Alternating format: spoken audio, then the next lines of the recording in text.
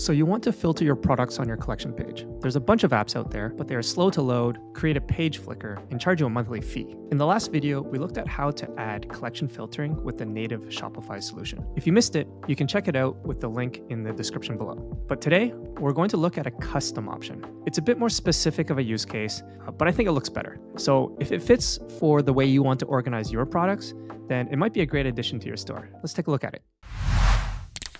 Okay, so as a reminder, in our previous video, we added this filter, collection filter, using the Shopify Search and Discovery app. And so that's what that looks like. And if we go to our mobile version, you can see here that it creates this little menu option that comes out like a drawer. And, I think it works for the majority of you.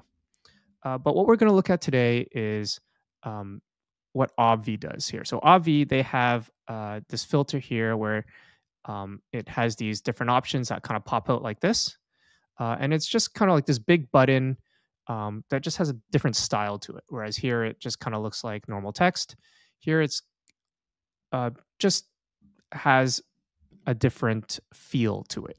And so we're going to try to model off of this. You can see here, it's just a few links here. So the filtering options are a little bit more simple. But I like the way it looks. So let's implement something like it. All right. So what we're going to do first is we're going to come over to our themes area. So if we come out here and then customize, then we can go to our collections area.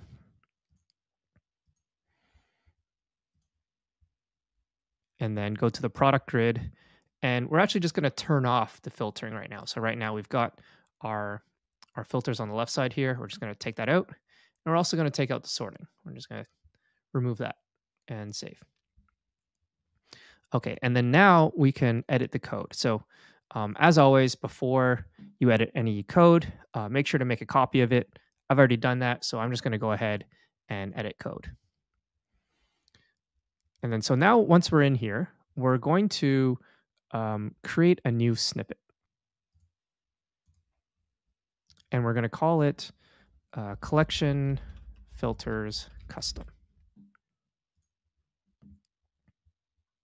Okay, and then we're just going to paste that in right there. And save. So before I move on, there's a section here where we can actually put an image.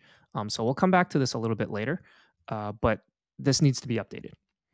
Okay, so the next thing we're going to do is we're going to go into the main collection product grid.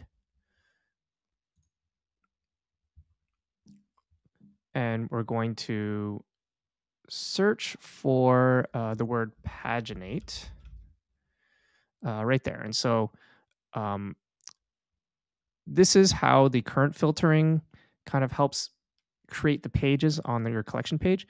And we're just going to stick our code right above that line right there. And so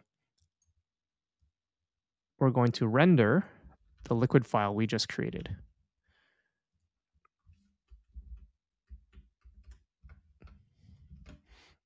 Okay, and we're going to save that. And then we can just refresh and see what that looks like. Okay, so you can already see here that we've got these new menus here. So themes, and it says clothing, product types, all types. So the product types are going to pull from the product types in this collection. And then the themes is going to be a list of collections that we're going to have to add into a meta field or meta object, which I'll show you in a second. And then there's sort of this blank space here, which is where the image should go. So we're going to make those updates. So let's start off with the image. And so in here, I've actually already uploaded this icon, filter menu icon. So it just kind of looks like this.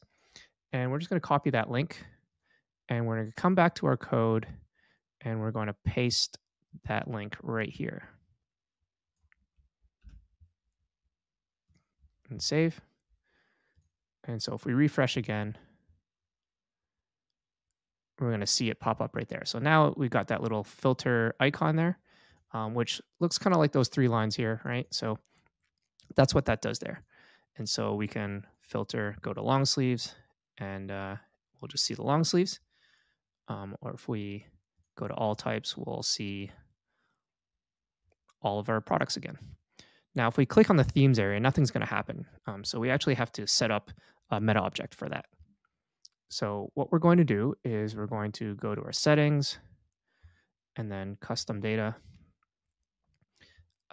and meta objects. And so we're going to create a meta object with the name collection filter list. And just as a note, all the names that I'm using here, just use them exactly as I've typed them, because the code is actually hard coding, looking for the handles that are being created with these titles. So if you want to use a different name, you can. Just make sure that the code matches. Okay, so collection filter list, we're going to add a field. It's going to be a single line text, and we're going to call this name. And then we're going to add another one. We're going to go to collections, and then it's going to be a list of collections, and we're going to call this list. Okay, and we'll save that. And then we're going to come back out and go to our meta objects, add an entry with this new meta object that we created, collection filter list, and we're going to call this themes. So again, the name here is important. It's been coded into our code, so it's going to be looking for something called themes. And then in the list is where you can actually specify the collections that you want the filter to actually show. So we can call this, we can choose, say, clothing and shoes, for example, and we can save that. And now if we come back to our page and refresh, we can click this and it'll show the options of clothing and shoes. And so now if I select shoes, it's going to show us the shoes, and it's also going to update that right there. And if we select clothing, it'll show us the clothing and show that right there. Same with the product types. We can select, say, t-shirt, and it will show t-shirt right there. And yeah, so that's pretty much it. There's one last thing that we can do here, which is we can make this sticky, which it already is by default, but we already have, say, the menu bar and the announcement bar here that's also sticky. And so we can just adjust the placement of where the anchor point is. And so if we come back to our code and we just look for the word top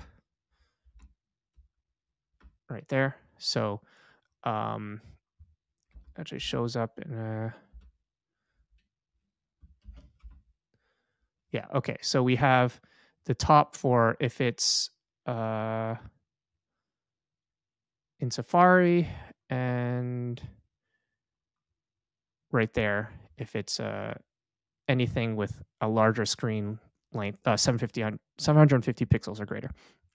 So what we're going to do is we can see here both our announcement bar and our menu bar here are sticky. The announcement bar here is 44 pixels, and this one is 44 plus 4, so 48.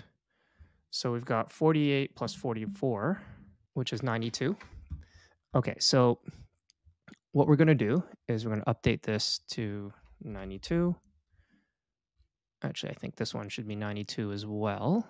Where is it? Right here. And if we refresh and we scroll down, there we go. So now, actually, it's a little bit too much, but you get the idea, right? So now we can bring it up just a little bit to close that gap.